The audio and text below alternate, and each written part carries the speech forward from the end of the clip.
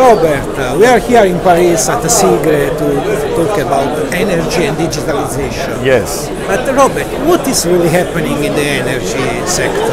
Well, Antonio, as you could see here at Siemens booth, we have so much technology, we have so much products, we have so much, topics to talk about. But in the end, it's about the value of the whole system that we have to bring across.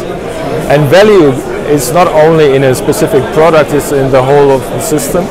And digitalization is the glue that brings it all together so that we are able to bring it from the level, from the field level, from primary technology, up to the MindSphere, for example, the IoT platform of Siemens, putting additional value to the whole system by generating new insights, new ideas, new concepts. So we have a lot of things to watch.